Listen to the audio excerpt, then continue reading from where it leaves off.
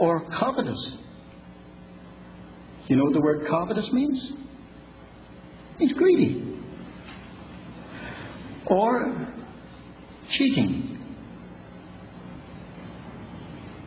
Idolatrous, those who make an idol out of something. Reviling or drunken. That's like addicted. The Scripture is very clear about this. So I'm going to switch to another side. Not merely the question of sexual immorality, but to that of covetousness. I'll speak as frankly as I can. We're cursed today with what I call the prosperity cult.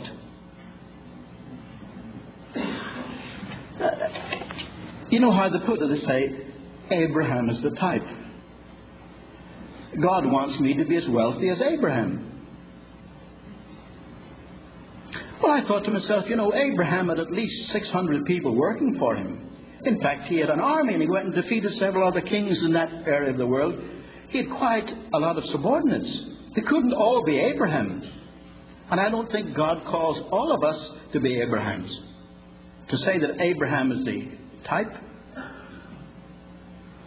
makes nonsense of the gospel. I wonder if these people have ever heard the verse, if any man come after me, let him deny himself, take up his cross.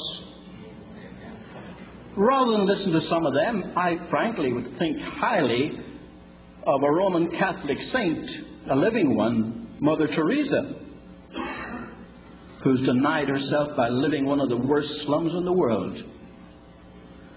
I wonder if any of the newspapers today reach Mother Teresa, what she'd think of present controversy. I heard someone say, you know what the Lord has promised for those who are persecuted for His sake? Anyone who's given up father or mother or children or houses or lands for my sake in the gospel shall be restored unto him, father, mother, brethren, and so forth. Now this verse needs to be interpreted. But I heard this man say, houses and lands. You know what that means, he said? It means that the devil has far too much real estate, and we're told to liberate it. How do they liberate it? They take the Lord's money and buy property for themselves. Now you might say, well, what does the Scripture teach? I once talked to a fellow called, one of them ever heard of Bill Jones. He used to pay for the presidential prayer breakfasts in Washington. He was a man who gave 90% of his business income to God, kept only 10% for himself. And he pointed out to me when I was helping him write a book, he wrote a book on stewardship. He said the only validation for money making in the Scripture is for stewardship, to help those who are in need. In other words, God will bless anyone who will become a steward for Him. I found something else interesting. Seldom does God call one who ministers the Word to the ministry of money making. They're two separate callings. So when you hear of some pastor floating a scheme of developing some oil field somewhere, you know he's headed for disaster.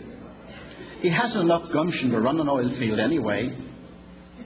So God raises up people to be stewards.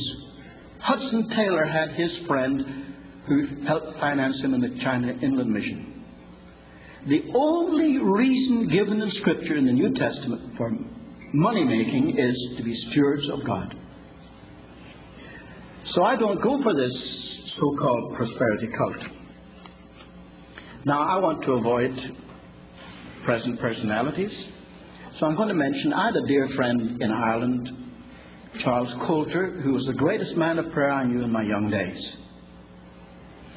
He told me, he's dead now, but he told me some years ago, maybe even 20 years ago, that a certain Texan, I just mentioned that he was a Texan so that you won't jump to conclusions I'm referring to somebody else from some other state, and others I'm camouflaging.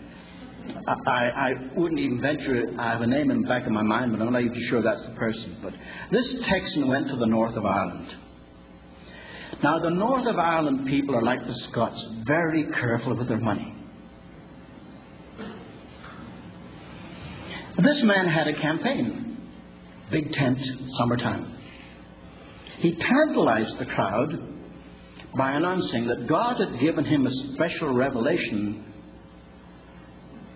that week, but had forbidden him to share it with anyone. Well, then I thought, why did he tell them?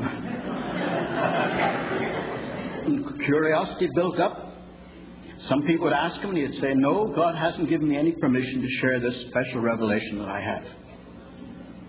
Until Thursday, he announced that God had given him permission to share it to the men only. At a special breakfast on Saturday morning. Every woman there made sure her husband was at that breakfast.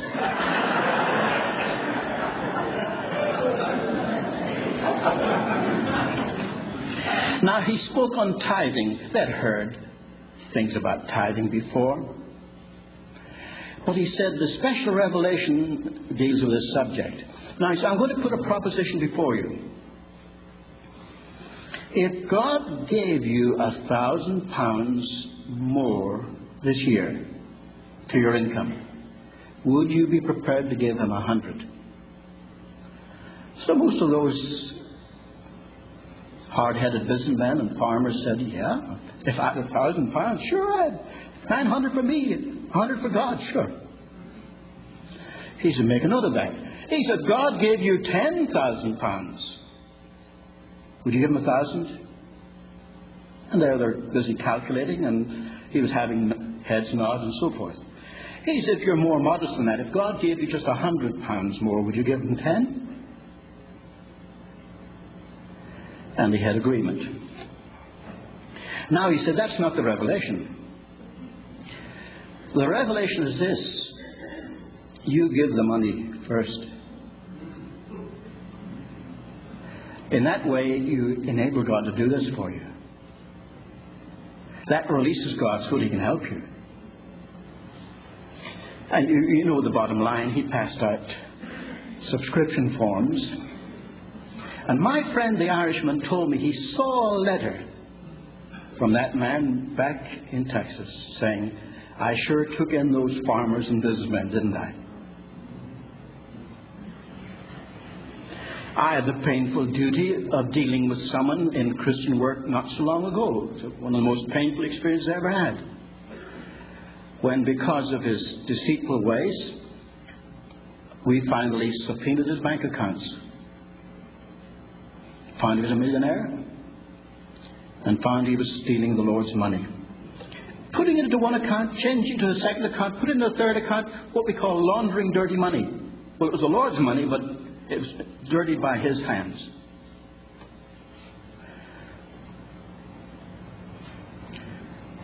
We, as a committee, asked him to return the money. He defied us.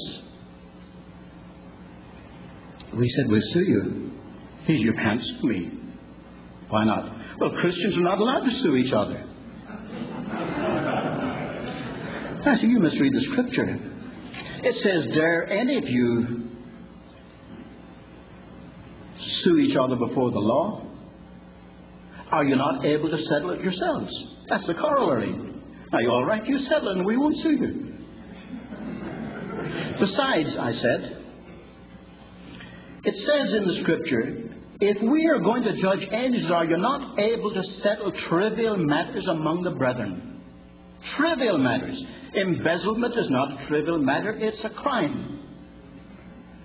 Would the pastor of a church, if he found a member had committed murder, help to hide the man? No, he'd say, look, give yourself